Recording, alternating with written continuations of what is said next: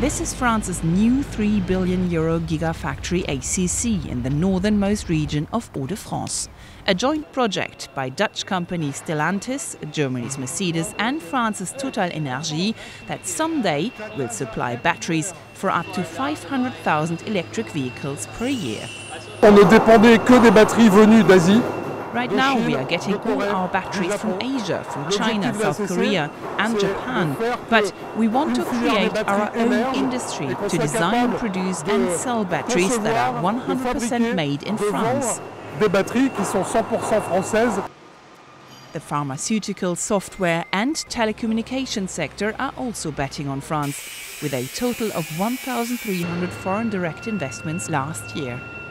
Très bons ingénieurs, on a très bons France has techniciens. highly qualified engineers and technicians and a real industrial culture, and the country has an enormous advantage compared to neighbouring countries such as Germany: cheap nuclear electricity. Et décarboné.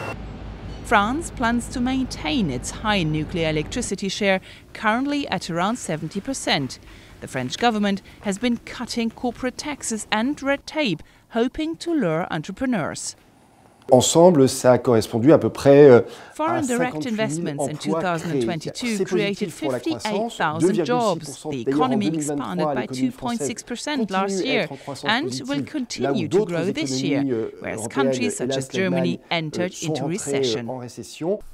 This economist agrees a lot of foreign direct investment is good news, but it's hardly the reason behind France's strong economic results.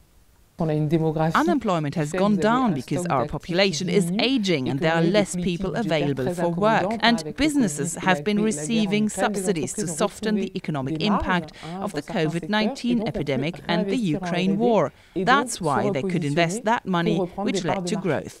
In this region, the European project is seen as a boon. The traditional car industry employs more than 50,000 people here, but because the EU has banned the sale of petrol and diesel cars beginning in 2035, many of them will have to find new jobs. L'objectif pour nous est We de want to rendre ce quickly site be fully très rapidement, operational très here, performant, and our factory will be part of a développer whole autour de battery ce site ecosystem tout un in this écosystème. valley. At least 3 other battery gigafactories are planned in the vicinity in the near future.